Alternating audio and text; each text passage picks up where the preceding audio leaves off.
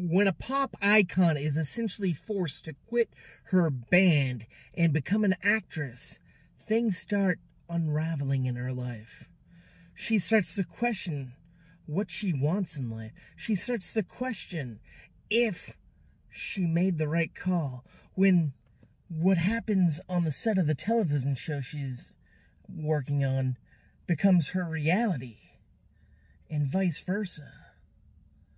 That's the premise of the anime Perfect Blue. This movie is a mind fuck.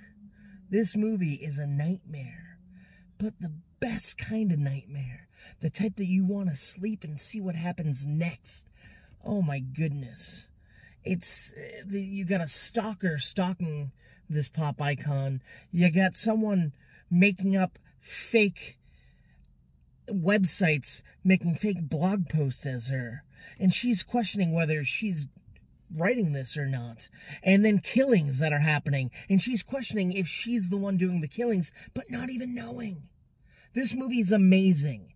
It was recently re-released in theaters. This is the second time I've seen it in theaters, and by God, it's even better the second time around. It's also available, I believe, on AMC Plus, or you could buy it or rent it. You gotta check it out. If you haven't seen it in a while, see it again. If you've never seen it, check it out. And do yourself a favor and check out my podcast, Movie Toast News and Reviews. We do reviews, we do interviews. Check it out. It's a badass show. And stay toasty, my friend.